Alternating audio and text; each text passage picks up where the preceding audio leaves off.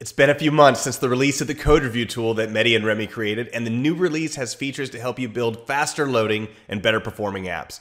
It also has a new unattended run feature, and Mehdi is going to show us all of this in Power CAT Live.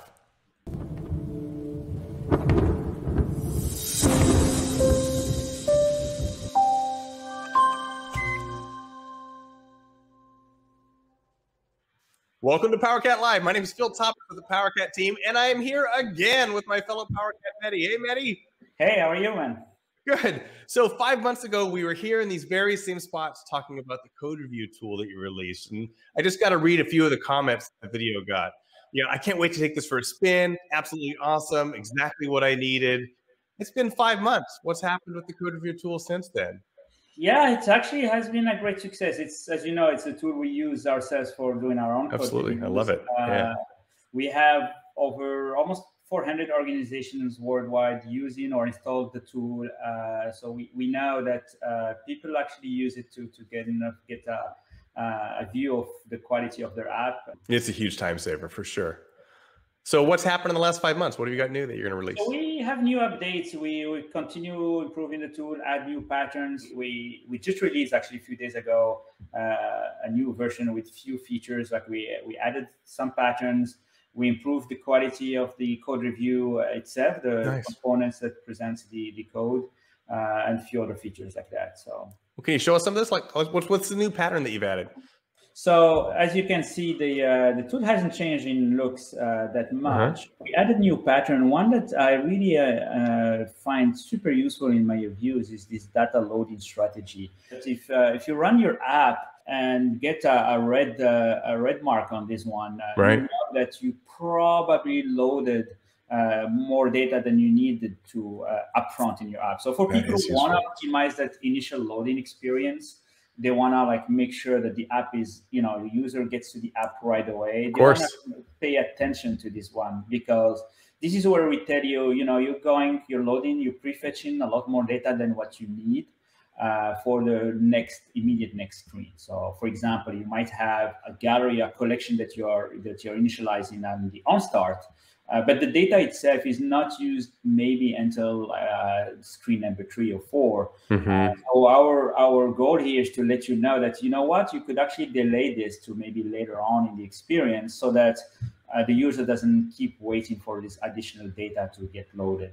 So that's one example. There are other examples. That's pretty common.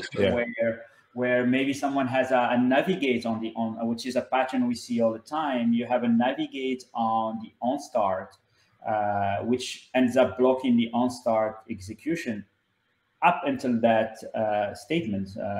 And that, again, is a negative experience for users, because they have to wait for that loading animations to finish before they can get to the app. So the other improvement we did here is just around the code review itself. So you still, at some point, might want to go and review particular snippets of the code in the app. So the code viewer itself has now syntax coloring, as you can see. So for us, just improving the legibility. So if you do actually search for something, so let's do a filter. So you get to the filter operation here, and we highlight if there are data sources that we're using, so that you can go and select. Anyways, it's all that's great. Better color, syntax coloring, just to make it easy to read. So that's one improvement.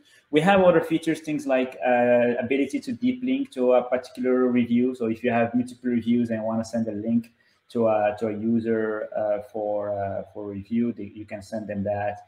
And we made a lot of fixes. There were quite a bit of optimizations that we needed to do in order to accommodate for even larger apps. So we had some limitations in terms of how big the app can be in order to be processed by the tool. So we are increasing that limit. That's great. Optimization. So again, those are improvements that are already out there in the link below if you want to download the latest and greatest.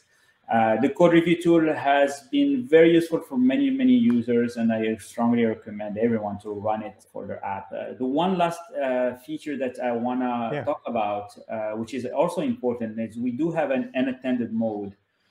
So if I go to the solution itself, and let me, so we have these two flows that are useful in the sense that you can have an unattended mode for your tool. So meaning that you could set up this flow, and let's go to it. Automatic review on publish is the name of the flow.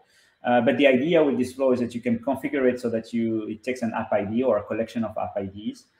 So you can imagine you have a developer or your app itself, you provide the app ID, and each time you publish a new app, it automatically runs the tool and sends you an email letting you know where you stand in terms of the score, the grade, the issues that you need. Oh, wow. So it's something you can hook up to your app, and each time you get a report and you can see your progress as you're doing that. So this unattended mode is really useful for those scenarios where you want a continuous testing of your app. So what have you got planned over the next 5 months? We'll do another video.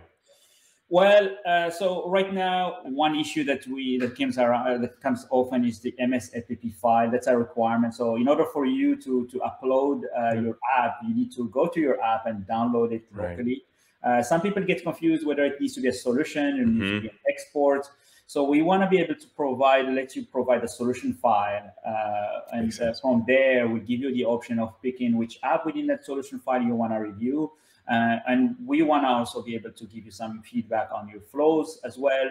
So so that when you upload a solution, you get an overview over not only the app itself, but the flow and the assets that you might have there as well. So that's hopefully what we're working on in the next few months. Look forward to that video. And if anyone wants to download this, they can download the solution files at the link we've got in the description. Anything else they should know? Yeah, no, it's pretty easy. We made the install. There's no services to run. There's nothing. You just install the solution and your app is, you can use the tool as is. So, Mehdi, thanks for the check-in on this. Those are some great new features. And I guess we'll talk in another 5 months on this. Yeah, sounds good.